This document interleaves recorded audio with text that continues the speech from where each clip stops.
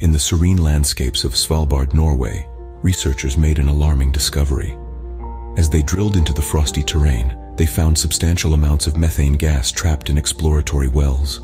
This potent greenhouse gas, locked away for eons, was now seeping back into our atmosphere. Methane is no ordinary gas. It's a heat trapper 28 times more potent than carbon dioxide. It's responsible for roughly a quarter of the warming temperatures we are experiencing today. As the Arctic ice retreats, it exposes ancient groundwater springs, which in turn release this stored methane into the atmosphere. This methane, believed to be millions of years old, originates from shale rock reserves beneath the glaciers. The amount of methane being released is staggering. It's estimated that the springs in Svalbard alone could emit about 2,000 tons of methane per year. While this may seem a small fraction of global emissions, it's a significant problem if similar occurrences are happening across the broader Arctic region. But here's the kicker. This newfound source of methane hasn't been accounted for in our current climate models. This revelation adds another layer of complexity to our understanding of climate change and its potential impacts. The discovery of methane release is more than just a scientific anomaly.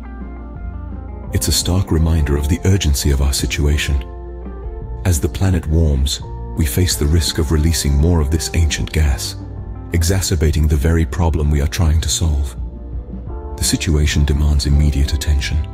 It's crucial to reduce methane emissions to mitigate the impacts of climate change. Further research is needed to confirm the origin of the methane and understand the scale of the problem across the Arctic. In summary, the Arctic ice pack is undergoing profound changes. The discovery of methane release in Svalbard is an alarming sign of the potential threats lying dormant beneath the ice. If not addressed, this could significantly amplify the effects of climate change.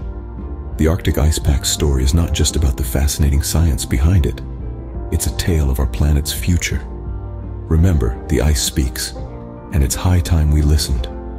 Don't forget to light that like button up and subscribe to Sci Sips.